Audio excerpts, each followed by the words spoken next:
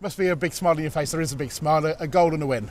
Yeah, absolutely. If you ask me, it's been a long, well, I'm sure as well as anyone else, it's been a long time coming. I probably should have had it by now, but no, I'm over the moon to have got it.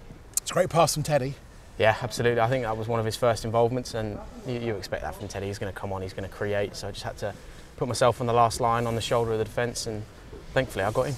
Felt like the first maybe 50-55 minutes was a bit unforgettable, certainly in terms of excitement, maybe tactical out there, but not a lot going on for the first perhaps part of the game. No, it was a little bit scrappy at times. We didn't meet the standards on the ball that we set ourselves, but I thought defensively we were very solid. And what's Ben like to play alongside a very clever player at this level, isn't he?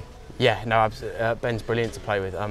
Does a lot of my running for me, which is obviously very good, and I can focus on threatening him behind then, but no, he's a joy to work with. It feels a bit like a throwback really, from maybe before you were born, but with a bigger and littler.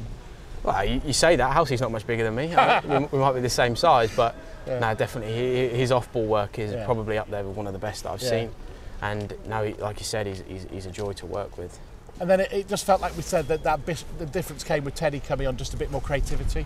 Yeah, I think that's what we lacked in the first half. Obviously, the lads that started, they worked their socks off, and I just think it took that. We just needed a bit more in the final third, and thankfully Teddy's got that. And another clean sheet for the defenders.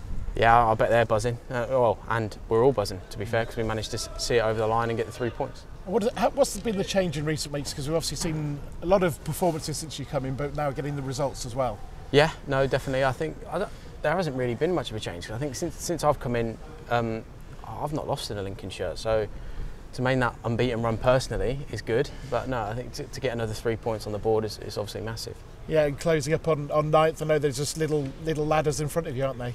Yeah, there are. But as a team, we're looking up. We're trying to climb that table as much as we can, and I think that's us unbeaten in 7 now. So we're going the right way about it. Jay, thanks for your patience. Thank you.